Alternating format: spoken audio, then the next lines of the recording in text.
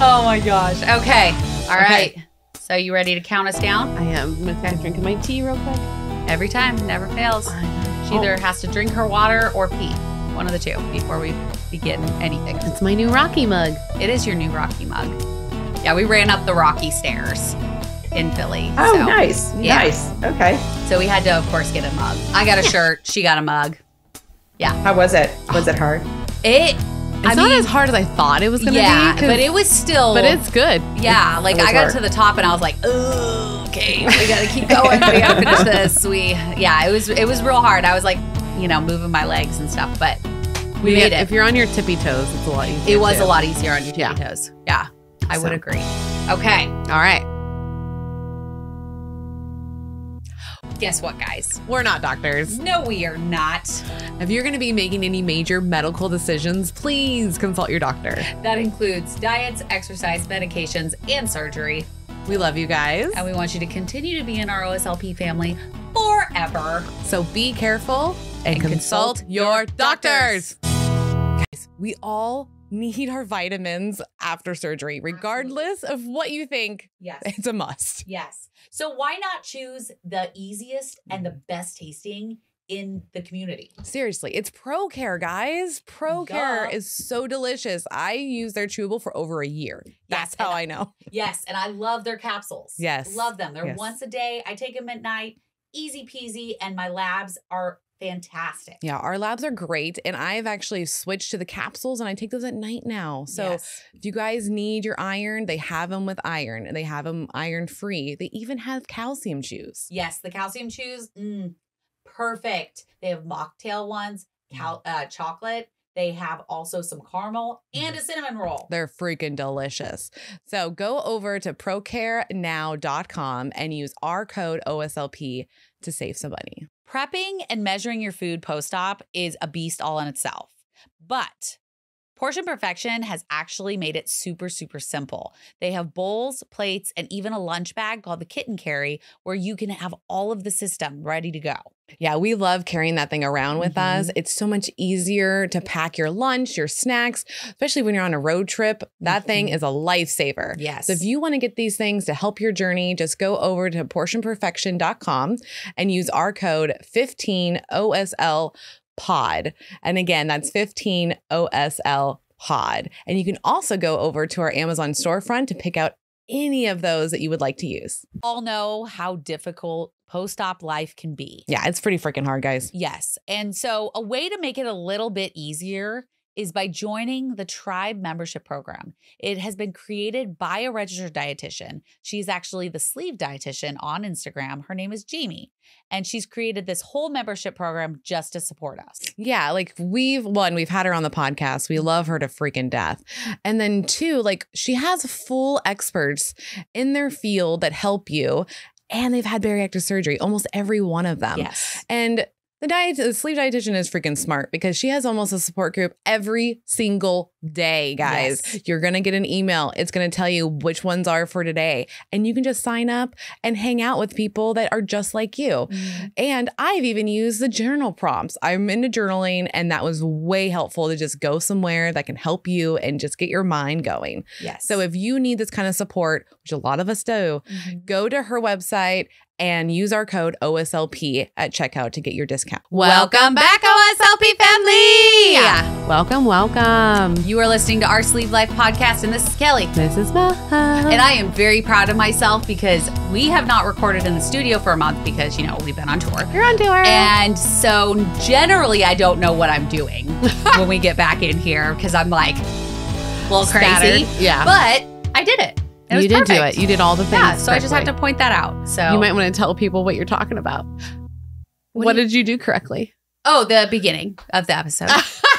Like just saying who You're we are ridiculous. and who I am. I forget who I am sometimes It's when we're true. gone for long periods of It's time. very So, true. but everything was correct. It was. And it's been a great time. We want to say thank you for everybody that came out. Yes. On the tour. Oh my goodness. gosh. It was so fun. amazing. It was so fun. Gotcha. And I really want to give a shout out to our patrons. Mhm. And if you guys don't know what that is, we have a website. It's a, I don't know, what what you would call it. Platform. There we go. Yes. That was the word I was looking for. So we have a platform. It is on patreon.com/OSLP, where our lovely patrons have a monthly amount that they give us, and then we give them special benefits, extra episodes.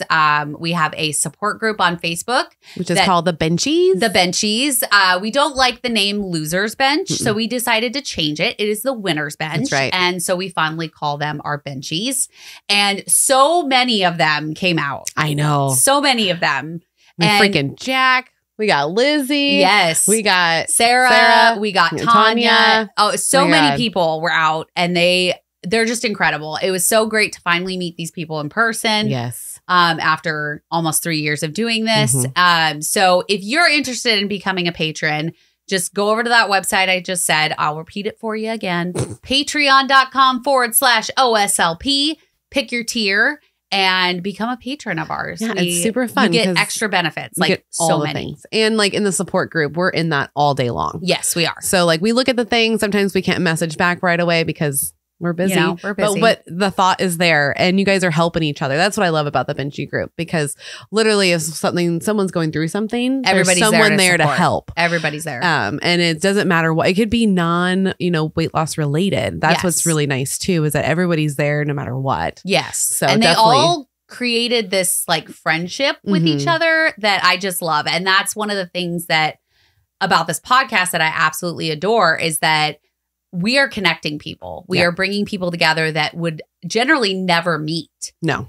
And they've formed these really tight bonds together, and it's because of the podcast. And I just, it gives me feelers. Aw, it gives you the feelers. Yeah. Very ridiculous. And y'all know how much I don't like emotion. So that just shows you how much I love every single person that listens to us. It's true. And what's pretty cool is we get to be home for like 6 weeks. I thought you said 8 weeks. No, count, man. You told me 8 weeks. No. You said we were going to be home for 8 weeks. And I was like, awesome. 2 solid months. Well, I took out 2 more weeks of that. Dang and I think it. maybe it's 7. It's somewhere in that range. Okay. 6 to 8 weeks All we'll be home, Cal. right. Jeez. But we are going to go to something pretty cool, which is WLSFA. We were there last year. Yep. And it's in New Orleans. It's April 21st to the 23rd. And if you don't know what that is, it's the Weight Loss Surgery Foundation of America.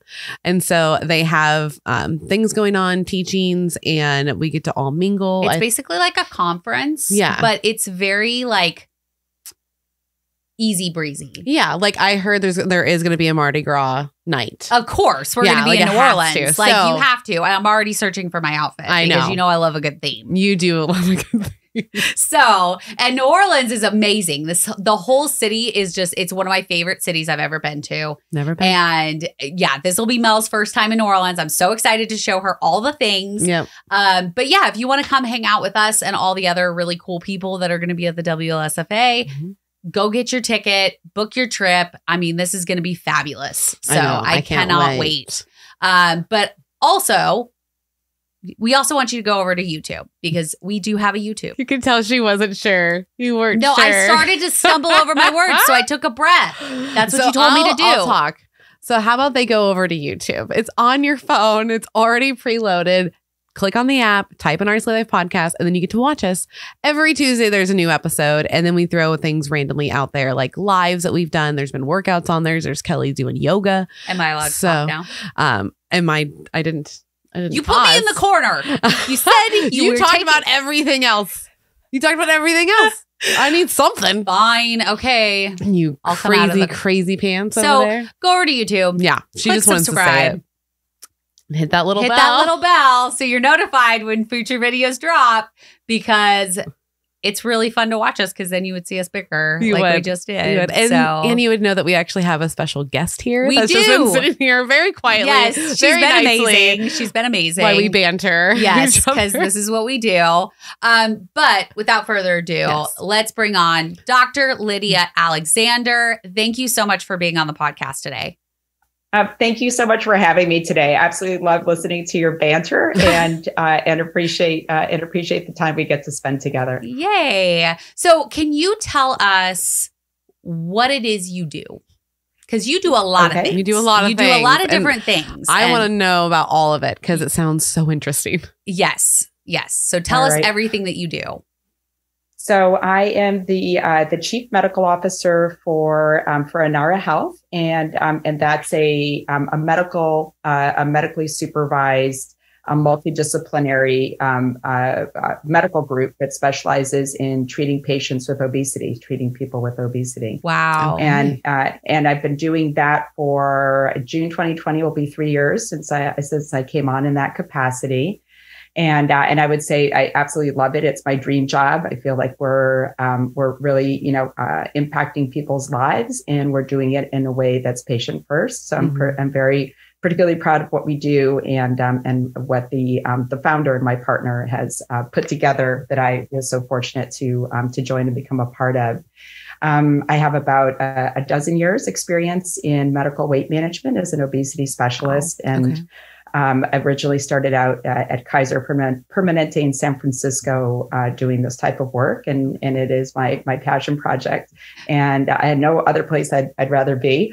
And I'd say, I'm trying to think when I started. I'm the president-elect of the incoming president for the Obesity Medicine Association, which is the largest medical association, a national medical association in this space. We have about 4,500 members, and these are, other physicians, nurse practitioners, physician assistants, and other allied health professionals who are focused on and dedicated to treating people who have obesity. Oh, wow. That's intense. That's a lot of hats to wear. Yes. And I kind of want to start off with the hat of you just being an obesity medicine doctor. An internal obesity. Say it one more time for me. That's a lot of words. So I am, an obesity medicine specialist, and I'm board certified in internal medicine. So that's just like general medicine, like the general adult medicine in the United States. It's kind of a weird name, internal versus like actually telling you it's for adults. But nonetheless, that's what they call it. Okay. And then I would say pretty early on, I just realized I started out in doing hospitalist medicine, which is inpatient medicine at Kaiser Permanente right after residency, and I was doing that originally part time. I was a little bit burnt out after so much training because it's a lot of training. There's medical school and residency. And I had 2 kids in med school, and then I had 2 kids in residency. Wow. So I was just like crawling to the finish line when I finished that. But and so was taking care of hospitalized patients, which is essentially what we learned to do for internal medicine and residency. And I would always see people who had, just very end stage, conditions, whether they were on dialysis or they had a heart attack, stroke, so many different issues. And they could be fairly young, like 45, 40, 50-year-olds. And I would look around, I'd be like, but how did this happen to them? And nobody really had answers for it. They just say, hey, we just have to kind of like fix everything, tee them up and, get them out the door. But I always felt very unsatisfied with that because I was like, what could we have done to make prevent it, have like a good, to be permanent and have a good quality of life, like, downstream instead of just hitting up like this end stage stuff. So it felt a lot like I was rearranging the chairs on the Titanic every time I went to work. And it was like super interesting. And, like you make these big changes and you could see them, but it didn't feel like we were getting to the heart of things. And my outpatient clinic doc mentor, she actually came by my house one day, and as I was, because she just had a kid and I'd had a whole bunch of them. So I assumed that she was coming over to kind of, check in and, swap stories on that and get some advice. And she had said, hey, I think that you would be, great to join, this medical weight management program at Kaiser that I'm doing. Would you like to do that? And I really liked her, and I didn't honestly know what she was talking about. And I think this also speaks to the lack of information and training that we receive during medical school, during residency. around treating weight and thinking of it as a chronic condition and something that should be addressed medically and not as a lifestyle choice. And so I had no idea, but I liked her. And I was like, I would really enjoy working with her. And I think she's pretty smart. So whatever she said, I'll go along with it. And so I joined, and I felt at that moment, like I started to interact in this world. And it's like a light bulb went off. I thought, okay, this is where I meant to be, because everyone is having this issue. Like 7% of the country is having a weight issue, and it just doesn't make sense. It doesn't make sense how 70% of people could be doing this wrong, and that it's like a personal failing or a willpower issue, and that we're, as a country spending $60 billion a year trying to lose weight. These two don't go together. How can we be that bad at this? And so we would, I would help these people, and we'd collaborate, and we'd come out with, health plans, and you'd see all the different chronic conditions that we deal with, like the type 2 diabetes that gets you on dialysis, and, the cholesterol issues and blood pressure issues that end up in a stroke or a heart attack. And we'd be reversing them all. And so I was like, now I'm not playing whack-a-mole with every single issue and saying, hey, just try harder. Just try harder and come back. And which, that's all we really have time to do with 10 or 20-minute appointments. But we'd be seeing we'd be seeing patients on a weekly basis, and impacting like long-term like outcomes. And so it felt a little bit like, for me, the labor and delivery of adult medicine, where I was like, finally, I'm doing something that has impact and gives people their life back. So, so that's how I decided to get involved. I would say to get board certified in obesity medicine, and then to think about, like I sort of like bigger picture, greater good involvement on a national scale, and was asked to join the board of the Obesity Medicine Association. And I've been doing that, I want to say it's like it's been a long time, like 7 years or so. Wow. And so that's kind of, that was sort of my internal medicine, like a career path. And then I got a little tired working for a big like hospital entity. Kaiser, I think is great in a lot of ways, but I think that's also like a slow moving ship. And I felt frustrated that they weren't dedicating more resources to treat obesity, that they weren't taking it seriously as a medical issue, and that they weren't making the medications that are part of treating, we call them AOMs, anti-obesity medications, formulary. And so it felt as though they weren't treating it the same way you treat blood pressure or depression or cholesterol or anything else, where we have like the full like toolbox to do what's right. And so after, trying to get all those changes to happen over several years and getting green lighted, and then, suddenly, it's like it's on hold. I decided to start my own thing. Nice. And while I was in the midst of doing that, I met my partner at one of the conferences, and we hit it off, and we're very much in line with how we view, taking care, of people in this space. And I always said, like, if I had a magic wand and I could like have my dream job, this would be it. And the way that I would design, a health group that would, and it's a med tech startup now that would take care of, of people that we serve. This would be exactly how I would do it. Wow. That's so incredible.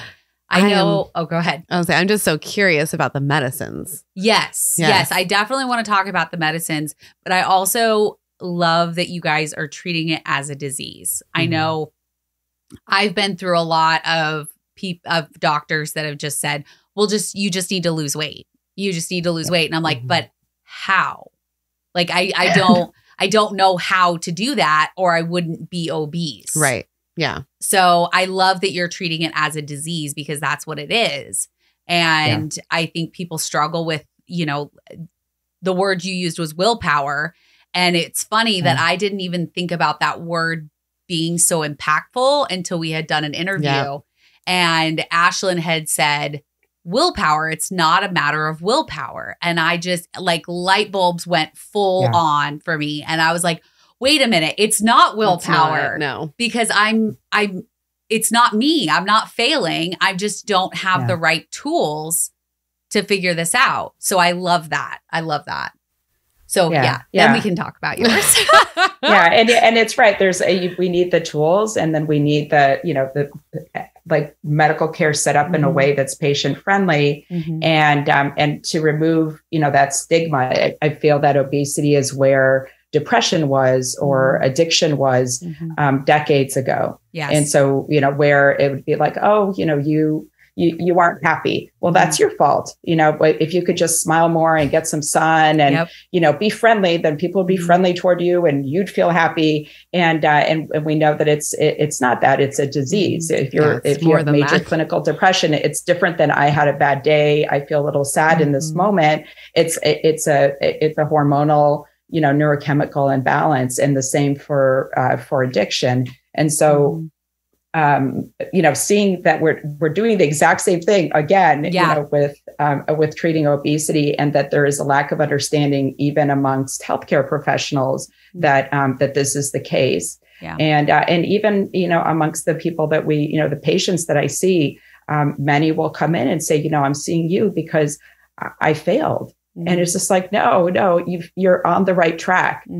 You're seeing me because it's not your fault. Your hormones have gone crazy, and they're giving you signals. It's your biology that's driving your behavior, and so you need to be aware of that. Just like feeling depression is not your fault. Something could have thrown you over the edge, but you're here now. Wow. So it's an actual hormonal imbalance for obesity. Yeah. Holy crap. Well, and I mean, I had kind of alluded to that because I'm actually on a GLP-1 medication. I'm on Mounjaro. Okay. And I took my first shot, and 6 hours later, I didn't want sugar anymore. Like, it's incredible because I'm like, oh, wait. It is chemical, because if this medication didn't work, I would still be eating the same way I did before. Right. And I have to put out there, like, okay, so crumble cookies. We all know they're just delicious. Like, everybody knows what crumble cookies is. And if you don't, just stay away from it. Yes, because they are very addicting, but they are also packed full of sugar. If in your area, if you don't have a crumble, it's an insomnia cookie. Yeah. It'll put you to sleep. Okay. Sure. Yeah. So the girls, while I was gone, so my bonus kids, they decided to go get crumble. Of course. And I get home and there's the dreaded pink box sitting on the table. And I have literally not had one bite. Nice. I have opened the box twice now and not taken a bite. Old Kellie before Mounjaro, I would have eaten the whole box. Yeah.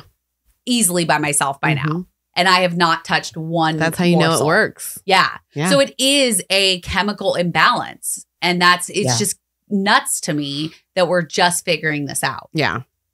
Well, there's a lot of things.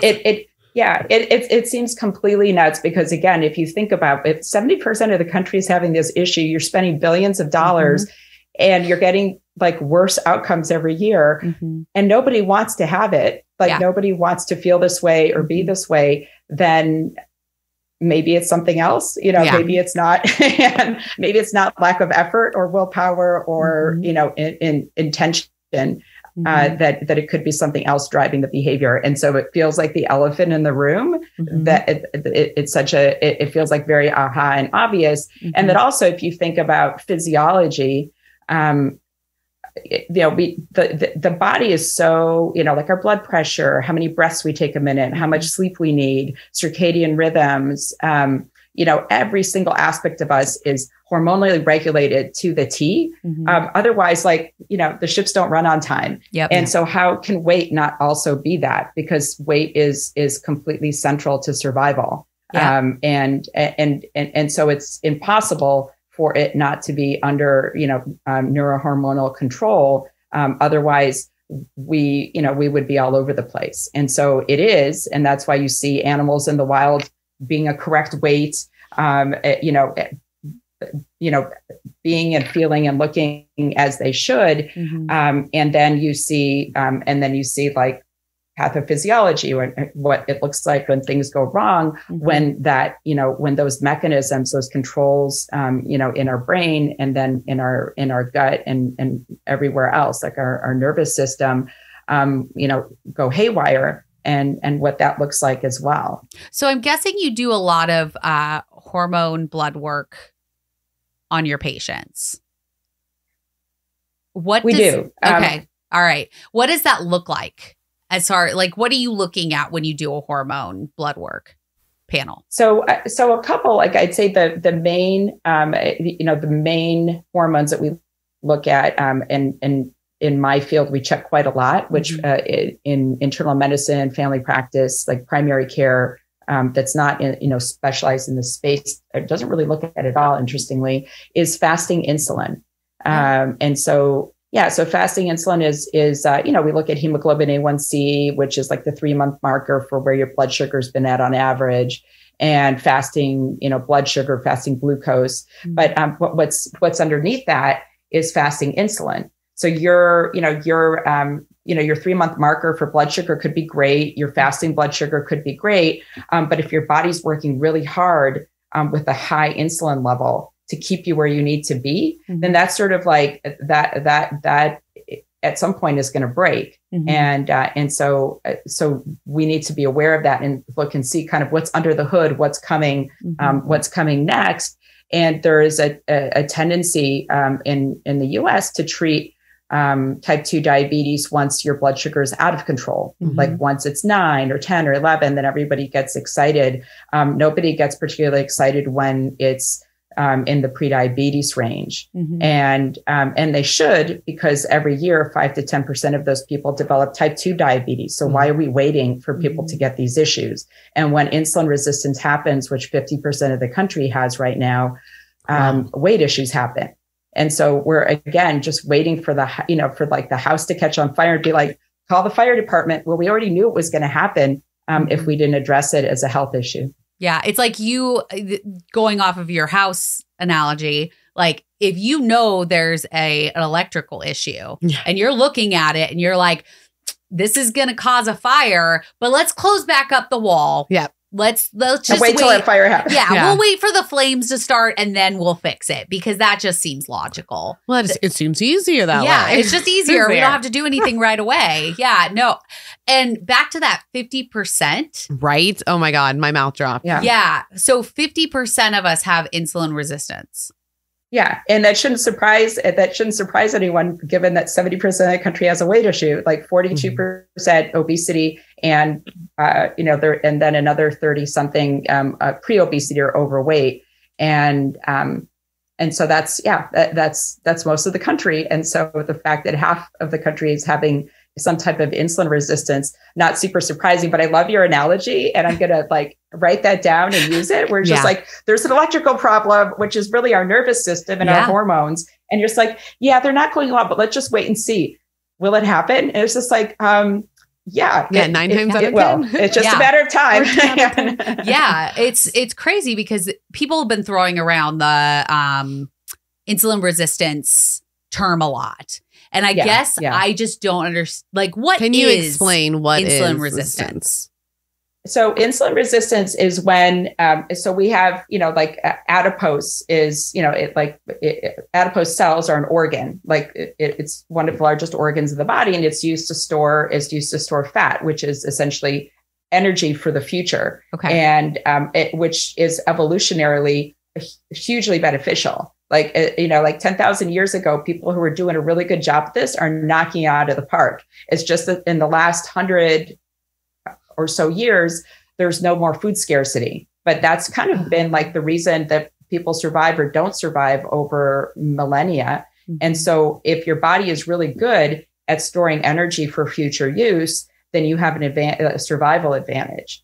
Okay. And so that becomes very important. And so when you have in our present day and age, when we have stored a lot of energy and it overflows from what the adipose cells can store, it starts to get stored in other places where it doesn't belong. And that's, again, because it's almost like our computer system has a malfunction and it keeps on telling us, you don't have enough, you don't have enough, you need to store some more. And so then it revs up our system, and, ghrelin, which is a hunger hormone, increases, makes you super hungry. The other ones are either have like GLP-1, either can be GLP-1 resistance. And so it's signaling, but the body doesn't care anymore. It just doesn't hear it. And so you need it to come at you at a different level. And it's the same with insulin. Insulin is like the key to cells and to storing fat or energy. But when those cells have had enough, it's like a train is full of people. You can't get in as easily. And so then you've got to get like a bigger person to kind of push stuff in, and that's insulin. So you increase the levels of insulin in your body to try to get it back into storage. So your blood sugar is where it should be. Then it starts to store in your liver. And so people develop fatty liver. And when that happens, that's a whole derangement. And without getting too in the weeds about it, then your liver starts essentially arm wrestle your pancreas. And so your pancreas is like upping the ante. It's like more insulin, and liver's like, no thanks. And pushing back. And then the liver also makes blood sugar, which only makes things worse because there's like organ confusion, let's call it. And it can store around your heart. It could store in a lot of places where it shouldn't be, and cause a lot of disease. And so that's where insulin resistance happens, where the regular amount of insulin that the pancreas would be giving you, and if all things were going well and your body wasn't malfunctioning with the read, would be fine. And so now you have to keep on increasing it so it can stuff things in different spots in the body where it's not supposed to be. Yeah, and make your blood sugar level normal so it's where it's not supposed to be. And then those fluctuations make people hungry in certain ways. They have a lot of impact. I'm living for this conversation. I know. So living for it. Insulin resistance.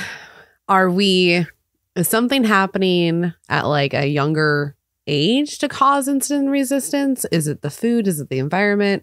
Are we just born that way? What's going on? Yeah. So I would say it's all of the above, and we know that to be the case for other disease processes, and so it is also the case for obesity, in that there is a genetic predisposition where some people will be better at storing weight and keeping it on for a rainy day, and other people won't. And it's the same for blood pressure. Some people, will have high blood pressure. In my family, there's a predisposition for that. And so I have to really watch the salt in my diet, because it could go up very easily. I have other friends who are, basically licking salt, to keep their electrolytes up. Yeah. And so it's just how we're, each designed for whatever environment that happens. So there's a genetic predisposition. And so that's one thing. So when there are different environmental stimuli that, that hit on that predisposition. And so there's, maybe that's a difficult spot for some of us. So for blood pressure, for me, for depression, someone else, and, for weight, another person, then you will be impacted by it. And stuff will start to go wrong, so to speak. And the way that happens is environmental stimuli, which can include stress. It can include sleep. It can include all of the marketing that's out there, to try to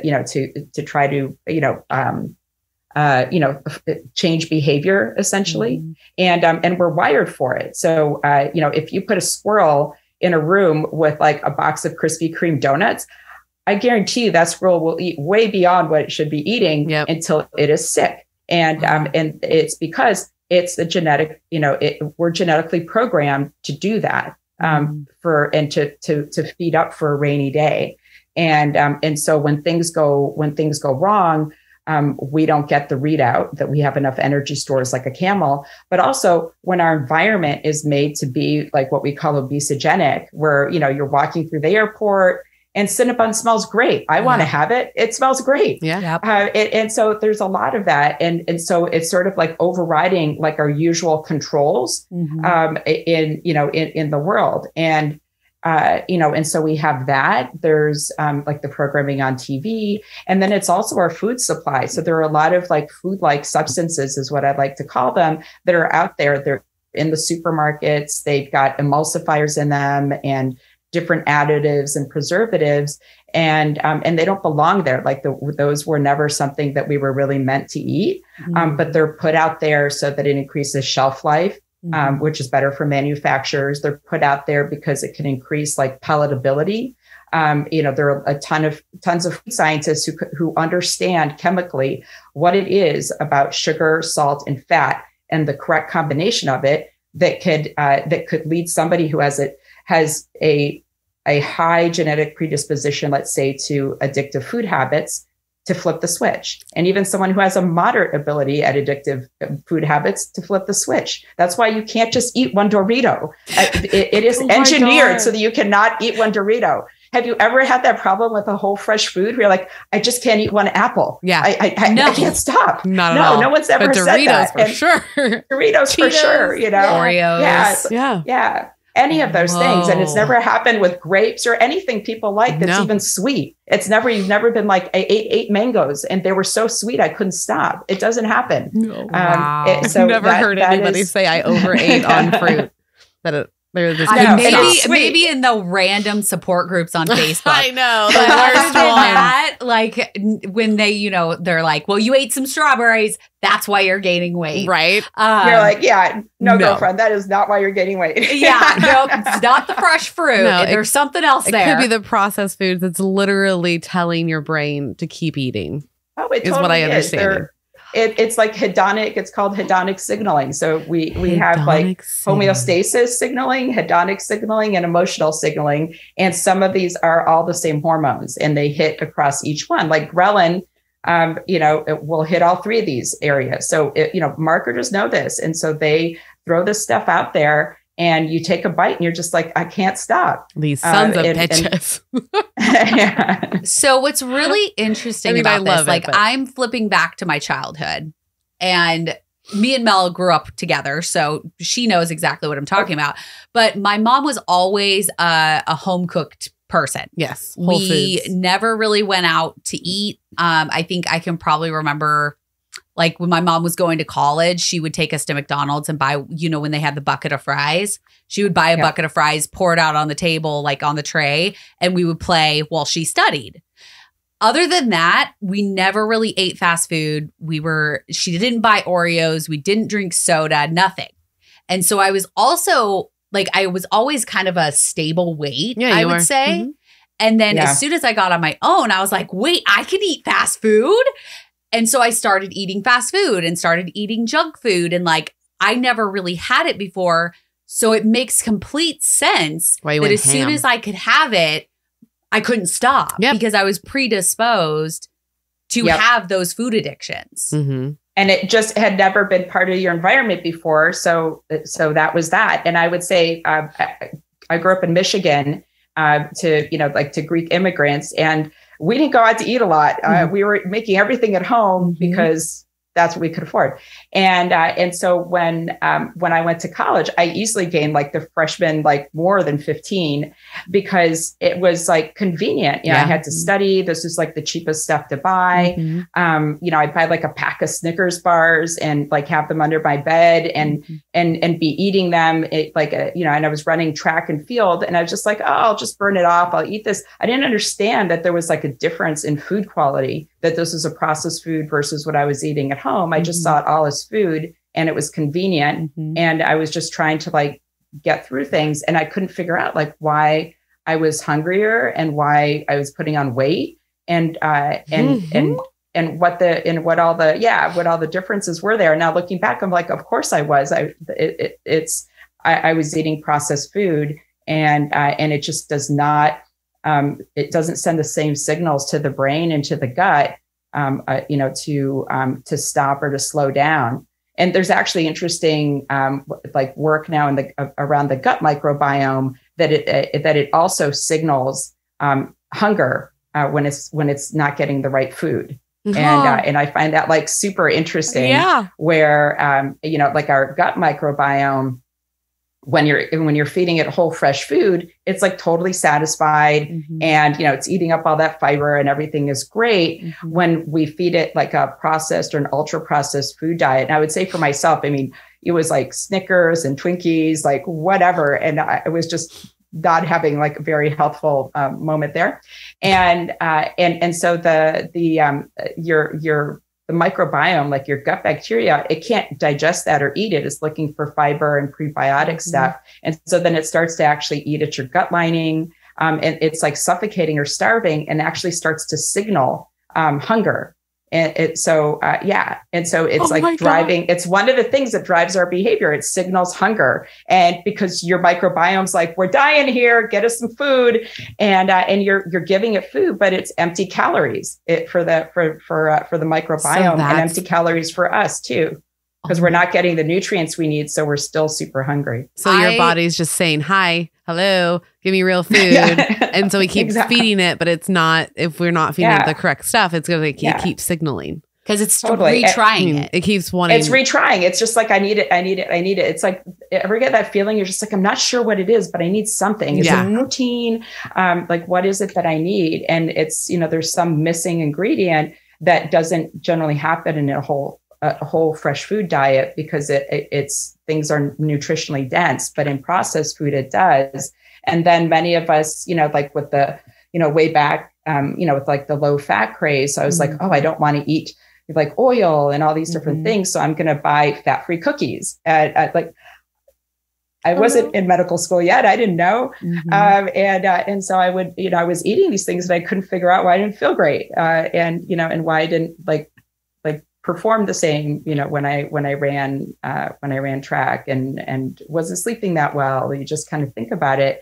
And in retrospect, it totally makes sense. But at the time, I didn't know. And I think most people today still don't know, because you walk into a supermarket with the expectation that you're at a supermarket that's food and it's all edible and it's fine to eat because it's in there. But that's not, but all food isn't created equal in the sense that it's not all good for us. Well, and I know that consider anything at a supermarket food. My family was so under the impression that it's like, well, they wouldn't sell it to us if it wasn't bad for us. Right. Like 100%. That's exactly what. And then my weight would change. I was like, okay, I'm going to buy Aunt Jemima light syrup. And a friend, I remember she came, she's like, why are you eating this? This is crap. This is like high fructose corn syrup. And you're eating it because it says light, because it's got sucrose in it. And she's like, maple syrup. That's actually really syrup. And I was like, yeah, but it's got calories and sugar. And it's just, and we're still kind of, operating and thinking that way. And so I know that if that was my knowledge base like 15 years ago, that it could be someone else's too. So if I'm understanding this correctly, so the people, like not the people, well, whoever scientists people for the food industry, they attack 3 of those hormones with the food. Well, they attack 3, sugar, salt, and fat. In the right amounts are very palatable. And it's almost like that's like why high fructose corn syrup is so addictive, because it's just like it's sugar on steroids. It's like crack for sugar. And so your body's like ding, ding, ding, like the dopamine goes off, all your reward, it's like having a gambling addiction and being in Vegas and just being like, woo, yeah, here I am. So, and then there's a 4th thing that just isn't in our body, of our stomachs going like, hey, there's still enough fiber and protein in this. Can you please help me out? So you're good. And then we're going to make you more hungry. Yeah. And they're like, ding, ding, ding, giving it to you as well. And so so there's like, so that's it. You've got predisposition. And then you've got all this environmental stimuli, and then you've got manufacturers who are trying to sell the product, whether it's good for you or not. And then these products are they're cheaper, per calorie. They're convenient because they don't rot in your car. If you have to eat on the go, all this, it's practical. And so you start to, to eat and have part of this, then you start to get all the signaling. Then, stress plays a part because nobody wants to feel bad. And so now you experience stress there. Maybe you're not performing as well at work anymore because your energy level's off, or you feel foggy in your mind. And so you're just like, well, I feel stress, and stress increases another hormone called cortisol, which only increases insulin. And then it's like off to the races again and becomes a vicious cycle. And then like weight gain gives you sleep apnea. Well, sleep apnea gives you weight gain. So like, what is going on right now? I feel like you're explaining my entire life to me. Oh yeah, we know 70% of the people. Oh my gosh. So I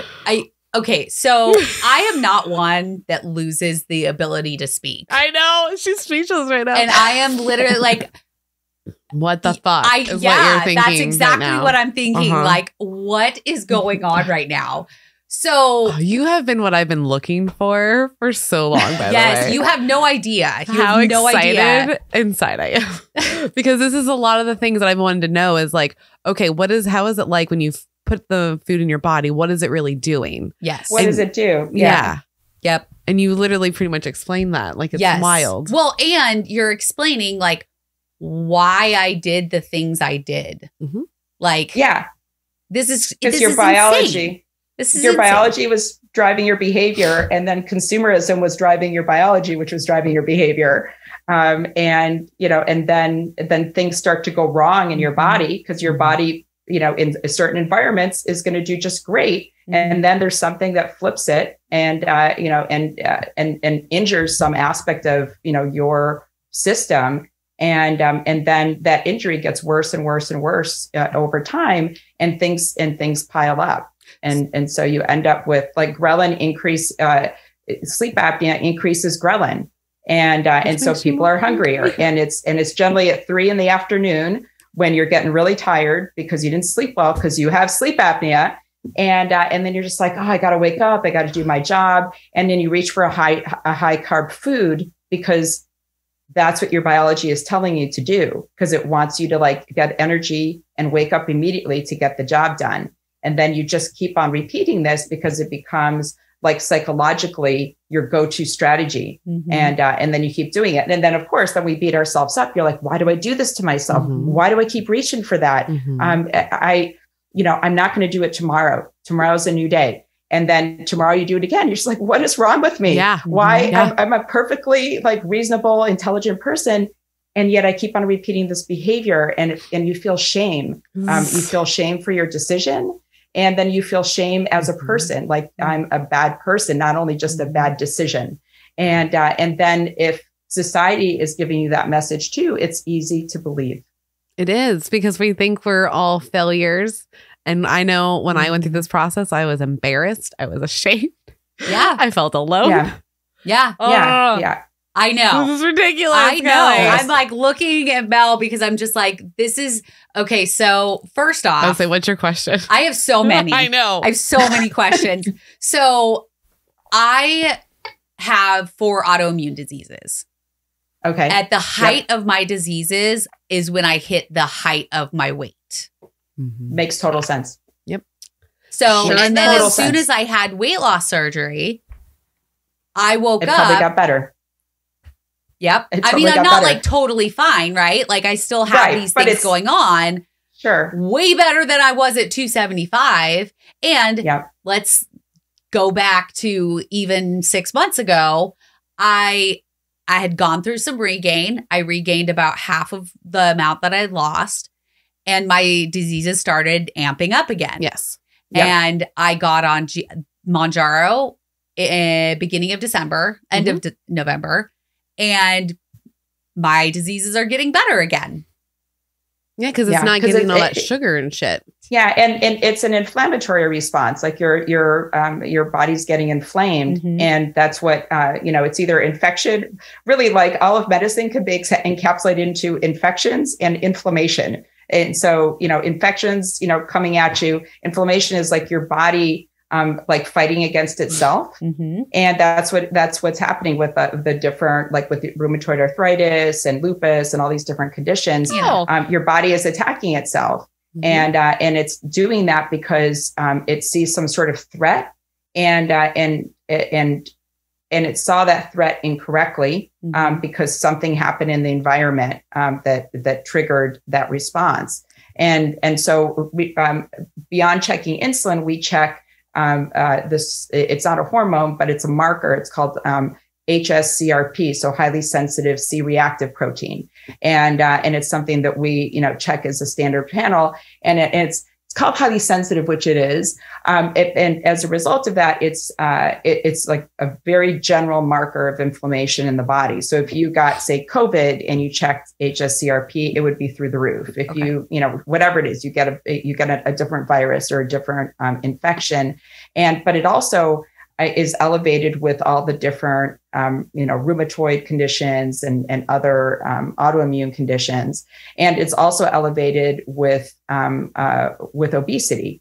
So because our fat cells are becoming inflamed, because the body is just trying again to like push stuff where it doesn't belong. And this cell is getting bigger and bigger and bigger because it's storing energy. And at some point, its blood supply within that cell, it's mitochondria, it's a cell. It can't take care of that much. And so then it starts to go, it starts to die. It gives out, like signals, the body comes in and tries to, to like get rid of that cell, like the immune system, and tries to eat it. You get inflammation. There's all sorts of things that are happening there. And it's this like cascade of effect, because we got inflammation in our hypothalamus, which controls weight. And then all these things happen, and now the cells are going haywire, and they're becoming inflamed too. So when you check HSCRP, and then treat weight, a lot of these other, it's not uncommon at all to see, RA and a lot of those other conditions get better when you change the environment. And then part of that is also like our food supply. Because a lot of these different, like it was just in the news that one of the like non-sugar sweeteners, like the 0 calorie, like erythritol, has been linked to heart attacks. And so a lot of those are the non-nutritive sweeteners.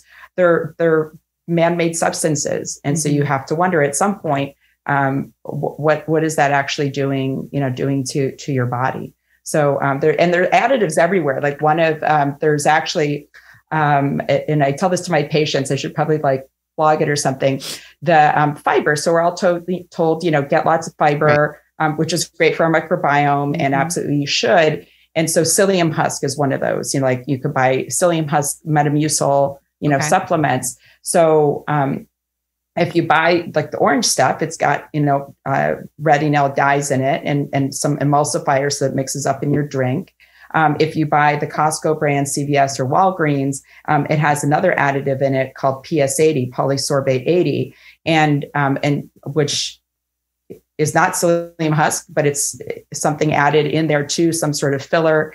And those are definitely like the cheaper fibers to buy if you're trying to buy psyllium husk. And in animal studies and in mice studies, it's been shown to cause weight gain. And it's 0 calorie. It's not, just like a non-nutritive sweetener. It's not the calories. It's doing something to the way our digestive system sees or does things, or the microbiome that causes weight gain in those animals. And so, like we just have to read these labels and figure out like what is being put in there to make, to make money. And is that in the Crystal Light? I don't think it's in Crystal Light. There are other things in Crystal Light, and I'd have to check. I don't know off the top of my head. But it is like one of those, like I will just buy the more expensive Metamucil if I need psyllium husk, or go to a store that has, like loose Metamucil, like psyllium husk, and sprinkle it on my cereal or whatever, because I don't want to introduce something that is going to give me a different health issue. Yeah. So, because I remember we talked to a nutritionist once about Crystal Light because of the artificial sweetener in it. Yeah. And so what is the artificial sweetener that's causing problems? It's erythritol. And there are other ones like, stevia that are thought to be safe. But I will say that also a lot of them are super sweet tasting, because they're like hundreds of times sweeter than natural sugar. And so there are some people that I've noticed, and this is, anecdotal. And so this will, I guess it has to go under personal opinion unless I can pull up an evidence-based study on it. As an internist, but I do have some people who will, they'll be drinking diet drinks, and they hit when they describe it what sounds like low blood sugar, and it seems that the reason is that your tongue and your senses get that sugar taste, and then it tells the pancreas to release insulin, because they're just like, there's a big bolus of sugar coming through. Let's get the insulin going. Get ready. So we can let's get ready so your blood sugar can stay normal in your bloodstream, but then no sugar comes because it's just the taste. It doesn't have the actual calories. And so then you feel like this little low, because in some people, not all people, more insulin is fired, and then you hit like the sugar low because your insulin has now reduced your blood sugar, and that just makes you hungrier. And so that is, I do see, and it makes you feel crummy too, because you're like, I suddenly got a low blood sugar. So that, that's another aspect of we're putting something in, and there's a cause and effect, and it may not be the one that is like that we were hoping for. Right. So it's actually, I don't want to say better, but it's actually beneficial to eat a real cookie or something like that, because then you're not getting that, you're still going to get a little bit of a crash but not as much. You're talking like a homemade cookie, straight up. Yeah, like straight sugar. Like a homemade, no fake. Yeah, I would say, if, of all the different, sugars, to go for, if you're making something at home, go for maple syrup or honey, because they're not processed at all. Like maple syrup just came straight out of a tree, and honey, the bees just made it, and that's it. And granulated sugar, there's a process, but it's often not as extreme as a process as say something else. Wow. And it would just be better to have like quality over quantity. Okay. And just, if you're going to have it, enjoy it and have it be like the real thing, and then move on. I feel like I've always grown up thinking that if it says 0 sugar or light or fat free, that's the better option. That's what we were told. And now we're finding no, that's not accurate. If you're going to have it because your body's going to respond differently than if you have the fake stuff.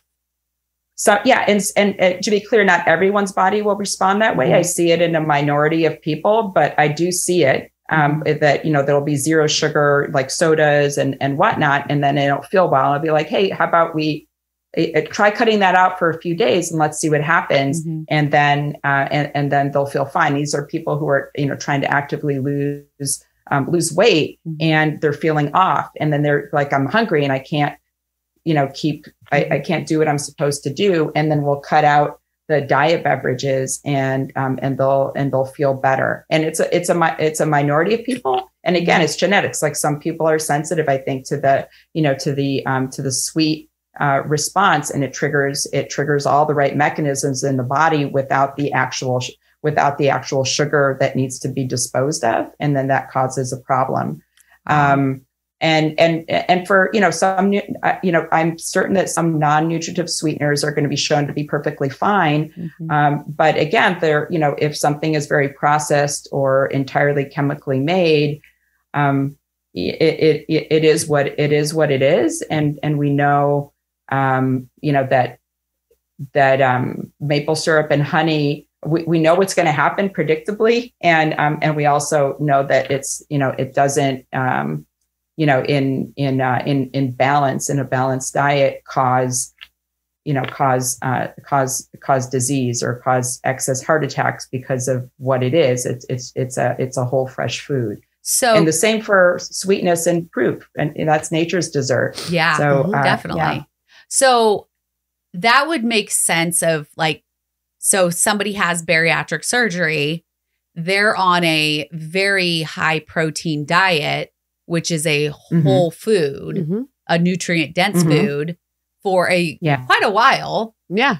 And if you are bringing in carbs, you know, you're bringing in the good kind of carbs, and you're taught to be a more nutrient dense diet. So it would make sense that we do better than before, because not only are we eating whole foods, but we had surgery, so we're eating less of it. Well, and the ghrelin's gone for us too. And the ghrelin. Yeah, because you had bariatric surgery is a metabolic surgery. So it's essentially you're changing parts of, especially like sleep gastrectomy, but all of it, you're changing parts of the GI tract and the different hormone signaling that happens in there. And that's why GLP-1s are effective. That's why sleep gastrectomy is effective, and other metabolic, and it's all metabolic surgery, is what I refer to it as. And GIP, so Mounjaro, is two hormones rolled into one. Yes. And it's effective because those are two hormones that people may be either deficient or resistant to. And then when you have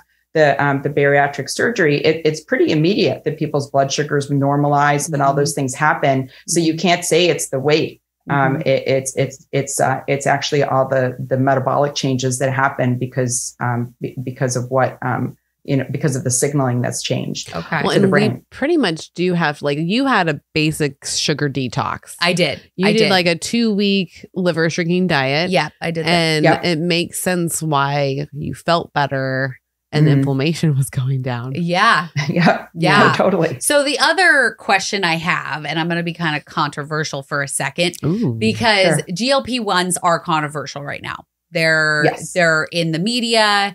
There is stigmas that people are just rolling around, you know, thinking that we're stealing medication from diabetics. And, you know, I just find it very interesting, the fact that 50% of us are insulin resistant. And I didn't know I was, but I'm taking the medication and everything is aligning to say I have insulin resistance. But I get messages from people saying, you're stealing medication from the diabetics. You're stealing like, I actually have insulin resistance, so you're taking the medication from me. So in reality, though, I'm not taking it from anybody because I myself need it for the same thing they're accusing me of stealing it from. Right? Like, I'm getting that correct? Okay. Yeah. Weight is a hormonal imbalance. It's a neuroendocrine issue. And it requires, management in all the different ways that we mentioned, like whole fresh foods, movement, physical activity, which we would, tell, like anybody to do for certain things, behavioral modification, because our environment is driving our behavior through our biology. And so then once you're aware of that, then you could sort of create the distance between like impulse and stimuli, where you can be like, okay, I know that. And actually this hormone replacement is what it is. That's what it does. It's creating that, like, that distance so that everything is not reflexive, because your body is telling you to do something and you suddenly do it. And then you have like 20/20 hindsight and wish you hadn't. But it's creating, it's slowing things down. So you could be like, no, I don't, I have awareness, and it allows us to modify our behavior back to what would be, optimal for us. It's like factory reset. It's like factory reset. Yeah. We're just like, okay, it slowed things down because, my body is like, boom, boom, boom. It's working off of like, the world has scarcity and I got to get in there. And now it's like slowing it down. You're like, no, that's not true. Now I'm going to manage my, my response, to these stimuli because I have time to think it over. It's like the Matrix, like you see like the bullets coming and it's like slower, and you can be like, okay, now I can react properly to it. Yes. And that's what these medications are doing. And so everyone who has an FDA approved reason to be on them and would like to be on them should should be on them because they improve quality of life, and they extend life, and they reverse a lot of the other different conditions that happen because this hormone system becomes deranged. What's interesting to me is that it's not FDA cleared for weight loss yet. And I say yet because I think it will be. It's being fast tracked, and it will be most likely by the summer. Yes. So it's just a matter of time. Yes. And I will cheer as soon as that happens, because then people have nothing to say, because then it'll be FDA. Well, they'll still say it. And again, it's like waiting for there's an electrical issue, like you said, and then you're just waiting. You're just like, well, let's just wait for the house to catch on fire. And so, for this person to develop type 2 diabetes, and then we'll treat them. And at that point, there's already a lot of other stuff that's gone wrong in the body that you may or may not be able to reverse. And we do know that nearly 90% of people with type 2 diabetes have a weight issue. Yeah. And we know that about 30%, so 1 in 3 people who have obesity or pre-obesity have type 2 diabetes. So there's a lot of interrelation between those. And so it makes sense. That's why it makes sense that semaglutide as Wegovy or semaglutide as Ozempic, two different things that it does, but it's doing the same thing. It's managing blood sugar and it's managing weight, because those two go together. Well, and what's crazy to me is that, like, you originally go on it for weight loss because you're like, I just can't get it. But it's actually normalizing your whole system. That's right. And that's why it's improving your autoimmune conditions. It's doing all that. Like, we think of it as a number on the scale, but it's not just that. It's how you feel. It's crazy. Depression is a larger percentage of people who have weight issues also have depression. Why is that? Well, it's because there are more hormonal, dysregulations going on. There's inflammation. Inflammation, causes, mood changes and mood disorders. We know that when serotonin is low, and serotonin, that's like SSRI, selective serotonin reuptake inhibitors, so like the Prozacs and all this sort of thing. Those are replacing your serotonin, or at least keeping it in certain spots longer, so your body, it fires for your body and has you feeling better. So serotonin, when serotonin is high, in the sense like it's a feel good hormone, and when serotonin is high, actually hunger is low, and so elevated serotonin, it makes you less hungry. And the reverse is true as well. So all this stuff is related. It's not just like, I just solved the number on the scale, but nothing else is related. Yeah. It's all related. It's all related. And so that's, I would say for me, a frustration in the medical community and, at large in terms of what we hear in media and so forth. It's all related. And it was interesting because I literally got home. And then, obviously, we got home late, so I went to bed. Well, the next day, my boyfriend comes home and he's like, so I watched this thing. It was a 2020 news article all about Mounjaro. And I was like, oh, what'd they say? And he's all, well, that you're stealing it from diabetic patients. And I was like, Zach, that's not true. But he was like, but it was on 2020. And I'm like, oh my God. Can we please get on the news with correct information? Because I'm like, I have been on it since the end of November. He has seen me go from a very low mental state, a very low body image.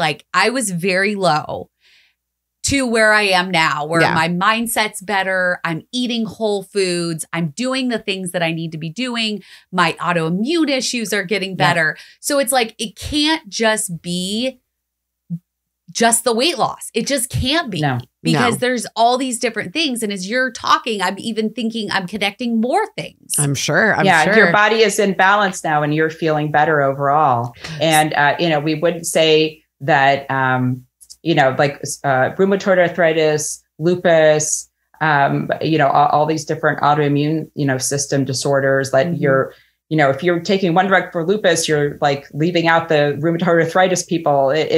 No, it doesn't.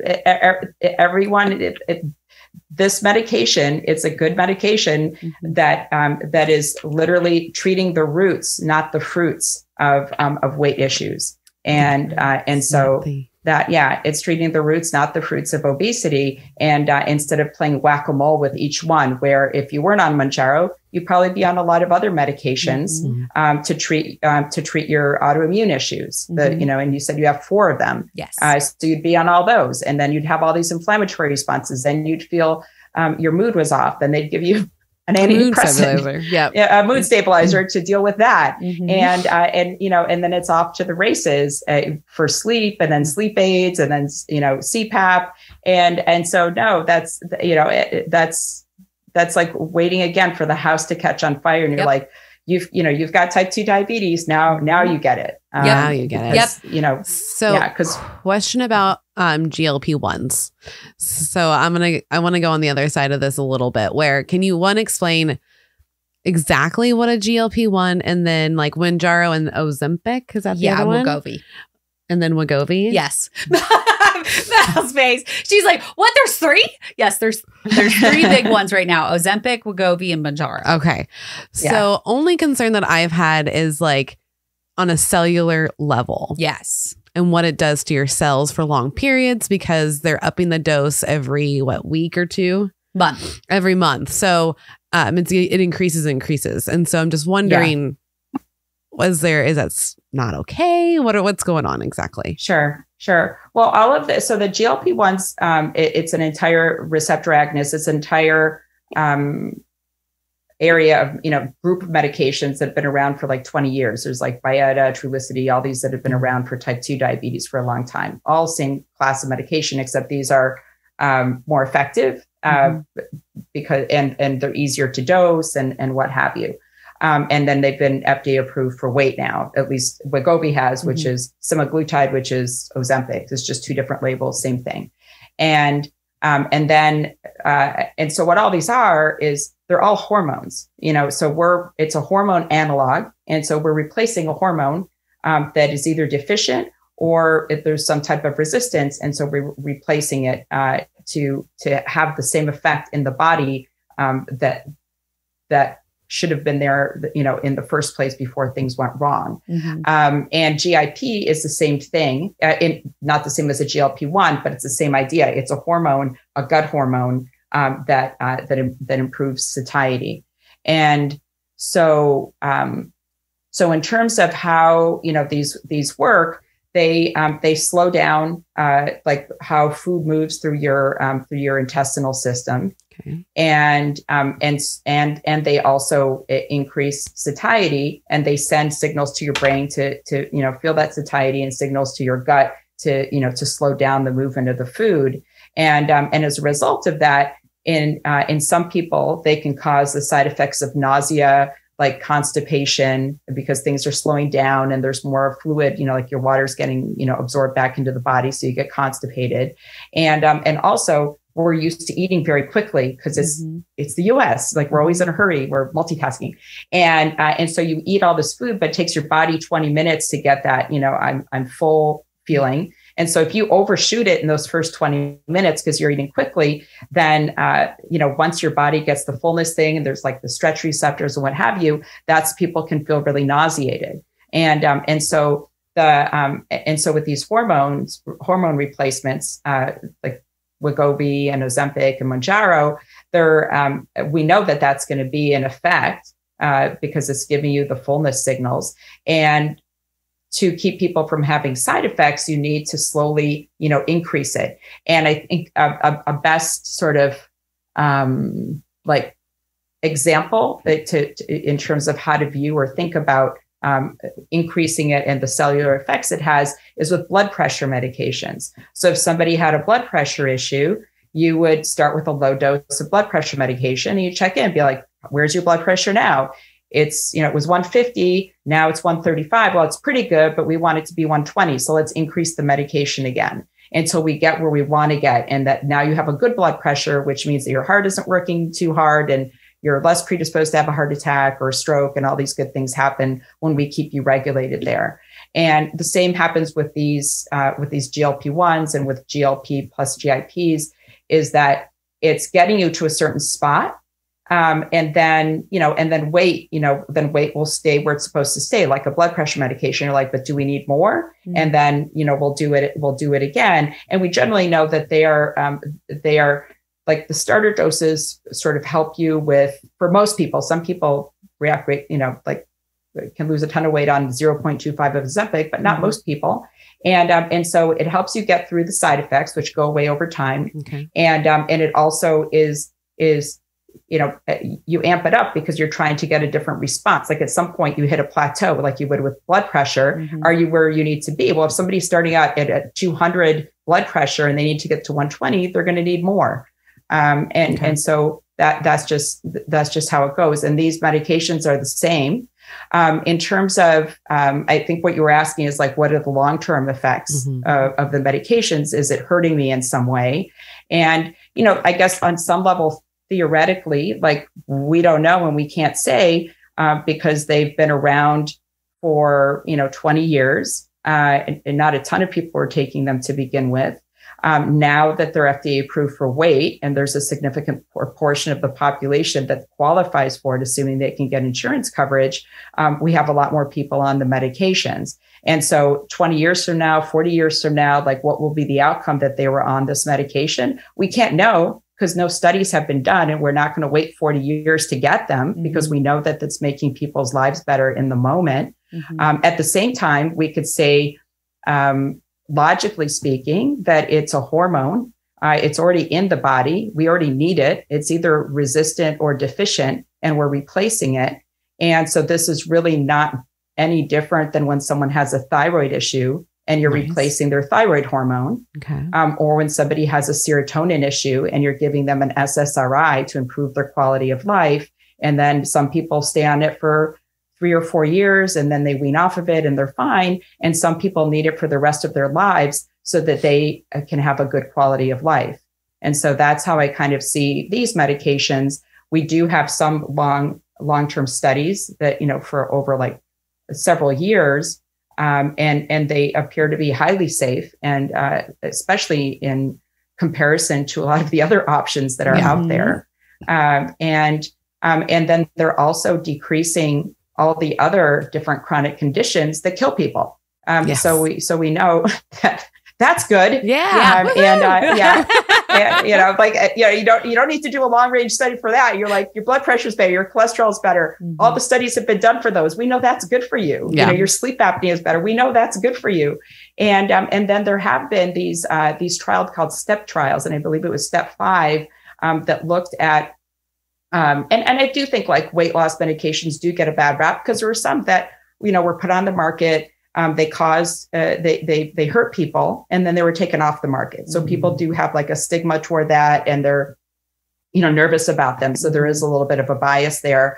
And so what started happening in medicine is then for something to be FDA approved, you would have to check and make sure it wasn't going to have an adverse outcome. Okay. And that's called, and it's usually cardiovascular because, rimonabant, which is like a medication from a long time ago, it had some it had a heart issue, the fen heart valve issues. Mm-hmm. And so the FDA said, well, you need to do studies that show that there aren't going to be what we call MACE, major adverse cardiac events. Oh. And if you can show that this isn't going to hurt you, over some period of time, these different clinical trials, then that's good.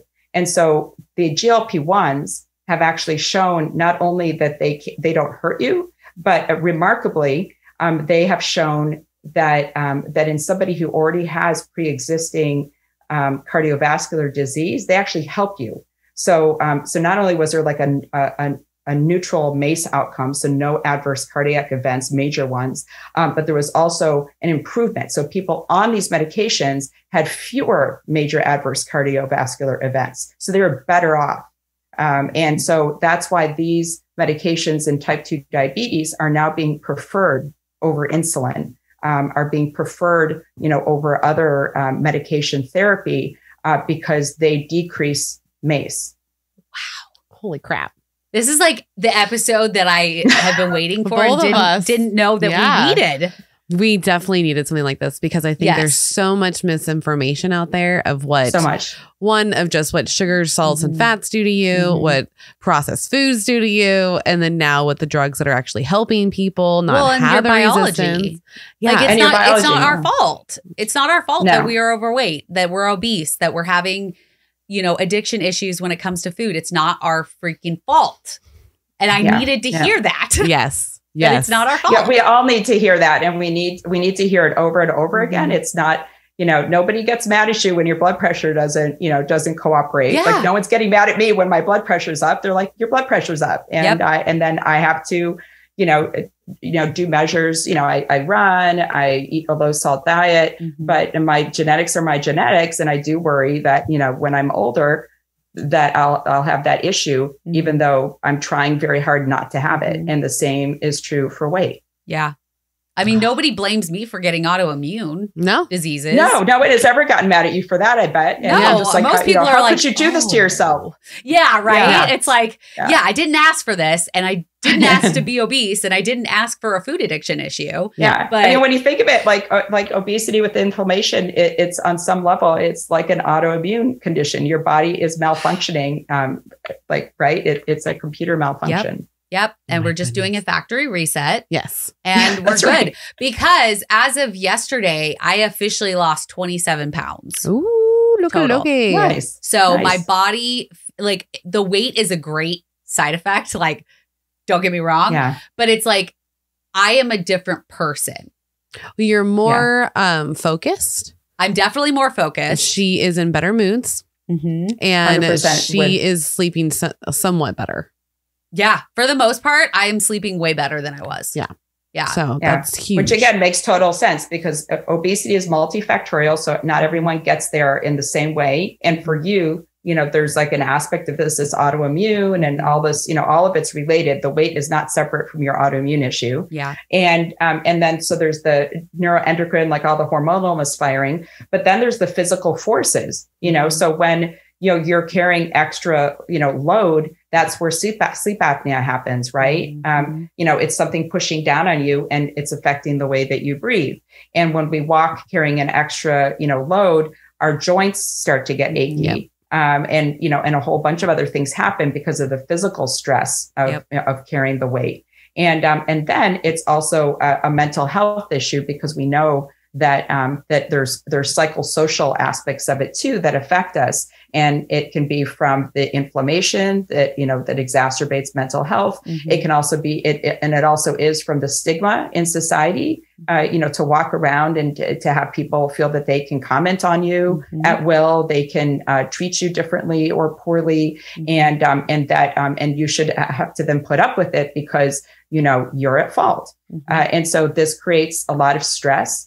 And a lot of, negative forces on the body. Stress increases cortisol and it goes off again. And so all of that is related. Mental health is very intricately related to weight issues as well. I think this is my favorite episode we've ever done. I think we're going to be really excited. I'm glad because that it explained it's so much to us. It's not in a vacuum. Yeah. Your weight is not like just the number. It's that is the least of it in a lot of ways. Wow. Right? I just can't. Yeah. So can you kind of go over what does the Obesity Medical Association do? Like, Sure. What are they trying to do for this community? You read my mind. Yeah. So we're trying to do a number of different things. One of them is that we are the leading clinical educators in obesity. And so what we do is we have courses throughout the year, 2 major conferences that all medical, you know, providers, professionals can attend, where we teach them about obesity, and we have like preeminent speakers come and talk and sort of, you know, educate people who are interested in coming into obesity and becoming obesity medicine specialists, but also people who would just like to hear more because they're seeing a lot of people with obesity and would like to treat their those patients in an evidence-based way. So we have like a lot of GI docs who are coming because of fatty liver. And a lot of cardiologists were coming because it affects what they do too. It's a metabolic disease. So we teach.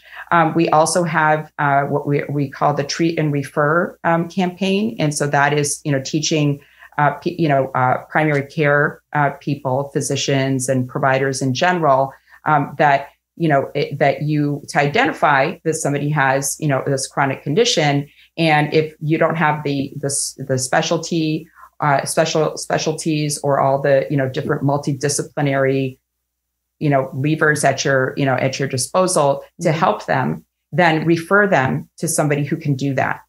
Just like if you are out of your, comfort zone with a patient who has a heart issue, you send them to cardiology. If you have an issue with somebody who has some, thyroid issue and it's out of your area of expertise, you don't know what to do next, you send it to endo.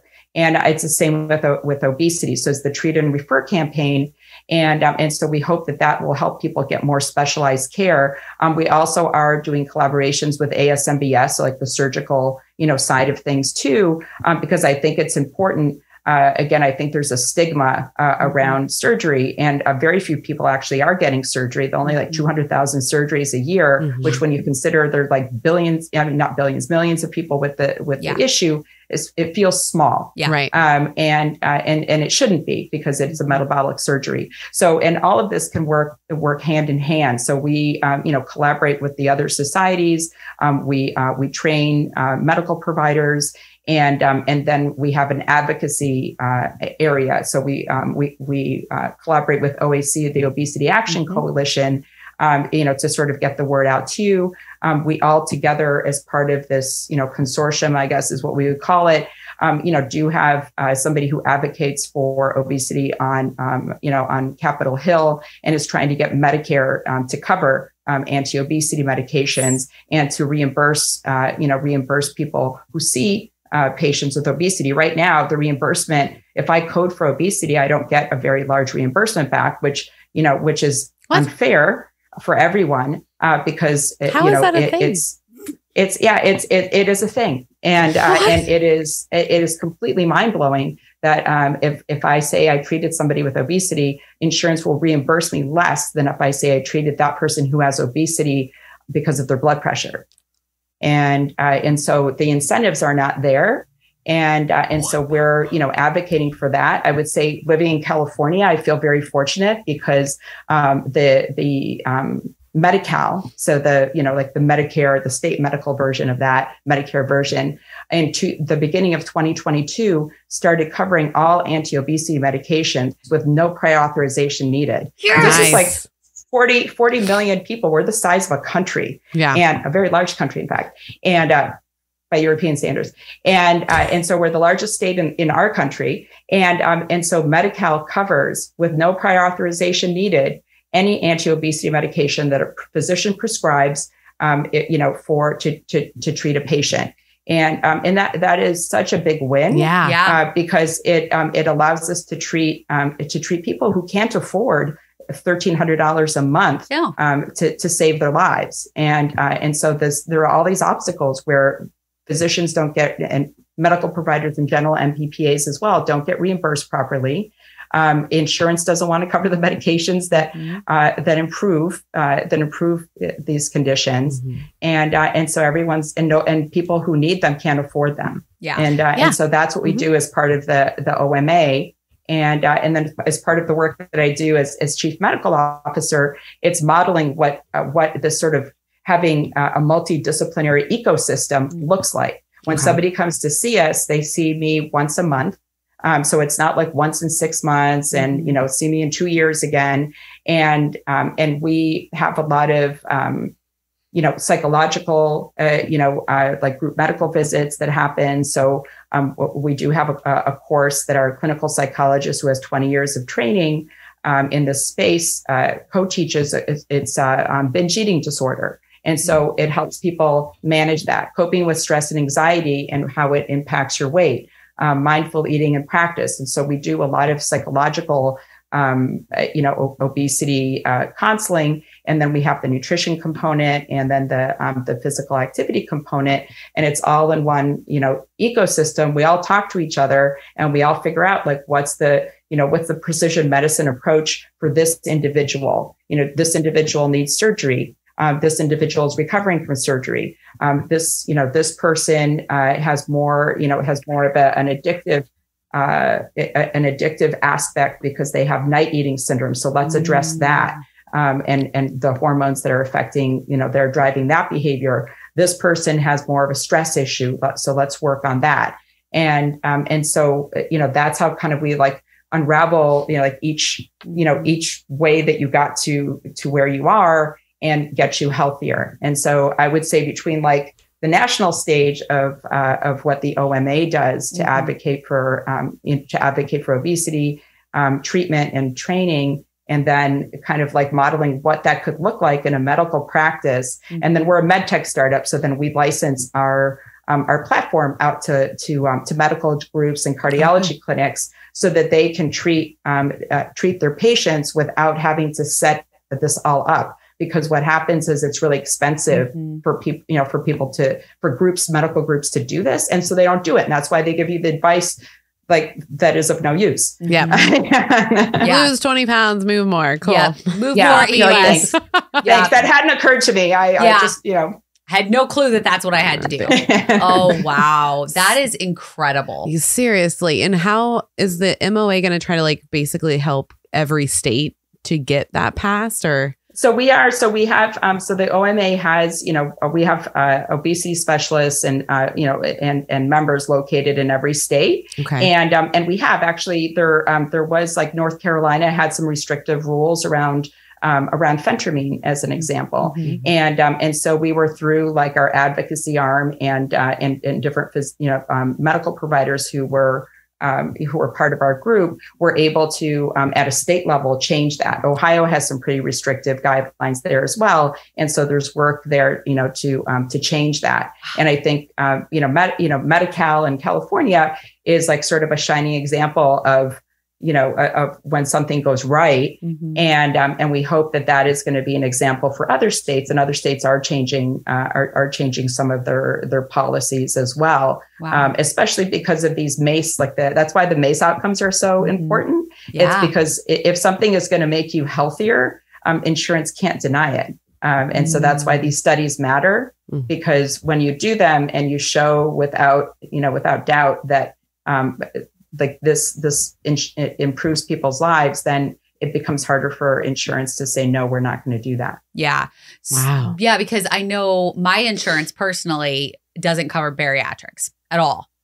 Yeah. Which is wild. Yeah. But they will cover everything, and they will cover everything that goes wrong if you didn't have the surgery. Yes. That's for sure. That's my biggest complaint. It's so annoying because I'm like, you would pay out less money if you just helped us. If you just paid for bariatric surgery. Yes, I know it's a huge chunk, but what happens if I have a heart attack and go to the hospital? You'll cover that. Yeah, but yes, they're 100%, and that's insurance for you. Yep. Yeah, that's insurance for you. I did I worked like a volunteer trip to India some years back. Wow. And I needed to get all these vaccinations to work in a hospital, to like dengue fever and, stuff that you don't usually have to get if you're just like traveling to, Bombay. Okay. And so my insurance wouldn't cover it. And so I called her. I was like, what do you mean? Like, vaccinations are like basic care. Why are you not covering this? You're like, well, we only cover stuff you need in the US. And I was like, yeah, but I'm like a regular person who, I'm volunteering and traveling somewhere. Yeah. I do need this coverage. They're like, sorry, it's out of pocket. And I said, okay, what if I can't afford it and I don't get vaccinated and I get sick and I end up with dengue fever? And they're like, oh yeah, we'll cover that. And I was like, yeah, don't see and nobody thought that was like ironic or funny. It was like total like that. I was like, you can't make this stuff up. No, you can't. You really cannot make this stuff up whatsoever. It's such a backwards way of thinking about it. And it gets me so fired up. It makes me so angry. Same. I am not I'm a passionate person, but most of the time I'm very easygoing. I have a very even temper, but things like this, I just want to march somewhere, do something about it. It makes me so angry. And it's like, we just need the insurances to realize that they have a backwards idea of what care is. Yeah. 100%. Is there anything that like, as an individual or in the community, that what we can do to help the situation? Like, do we need to be messaging, calling? I don't know. Yeah, I would say that just as we do for other rights that we want, and we march and we do these things, honestly, there should be more of that going on. There should be more letter writing, to our state legislature. There should be more letter writing to our national government. It's harder to impact change there. I get it, but Medicare is huge. Okay. There should be more, like complaining about this to our healthcare systems, like to your large healthcare group. If you're, I don't know, I hate to do this because I was at Kaiser, but if you're a Kaiser patient and you're not getting the things you need, and anti-obesity medications are not formulary, then you should complain about it. Go to their customer service and say, hey, this isn't right, and this isn't fair. I'd like to know why you're not covering this. And if enough people do that, it's just like if enough people call your senator for some particular issue, that's why gay rights, is coming along. That's why marijuana has been legalized. This is because people talked about it and complained about it, because our government should be serving our needs. And health insurance should be making us healthier, not trying to block us at every corner and fork in the road. I know what campaign we want to do. So what you guys are doing is hugely impactful, to go around the country and to talk about this and to elevate the issue. And to just state the obvious facts. Like the majority of Americans have a health issue, and or are going to have a health issue as a result of weight, and we are pretending that it's not a problem. Yeah, and that's not okay. Well, I mean, that's what they always like to do. Yeah, it's not. if we don't talk about it, it's not a problem. And it is a very big problem. And I just want to give you a big thank you for all the work you're doing, because this is incredible. And it's something that I'm sure our entire community and follower and listeners feel very strongly about, because it's affecting more people than we think it is. Yeah. So thank you. Gosh. Thank you for all your work. Yeah. Get involved with the OAC, the Obesity Action Coalition, and with other ways like that is, that's sort of like the patient-based, arm to impact change in this area. And it's the biggest health problem in the United States. Wow. Holy crap. Okay. So people that are listening, the audience that you're listening, we are going to do some stuff. We are going to be doing some stuff. Watch our Instagram, watch the stories, watch whatever we do, because I already have wheels turning in my head of campaigns that we need to do in every single state. And we need phone calls, we need emails, we need connections, because I hope you guys blow up the internet with this. If we make a big enough roar, let's fucking do it. Yeah. So I'm on it. I am not a political person. I don't get it most of the time. But this is like making me. This is where you're going to learn. Mel's been yelling at me for years about the whole political side. And so now she wins. So, yeah. So there's that. Well, thank you so very much for talking about these issues and like really clearing up a lot of questions that we had. Because I know we've been doing this for 3 years, and this is the first time like I feel like Mel's gotten what she wants and I've gotten what I want out of one episode. Seriously, so much. And I know that there's probably more questions to be had. Yes. So, audience, email us, message us, put it in the comments, because I mean, I'm sure Lydia wouldn't mind to come back on and answer our followings. I would be more than happy to. I just, again, feel super passionate about this area and about the grassroots, movement that you guys are are starting and going across the country doing, and the advocacy that you do. I think that, when we have like a voice And that's when change happens. Yes. I love it. I agree. And I literally, when we started this, I just said like, all I wanted to do was be the voice for other people. Yeah. So here we go. Here we go. You're our person. Yep. You're our person. We're so excited. Well, thank you. Thank you so very much. It's my pleasure. Thank you so much for having me on. Mel and Kellie. And everybody else, we love you and we will see you next time. Bye.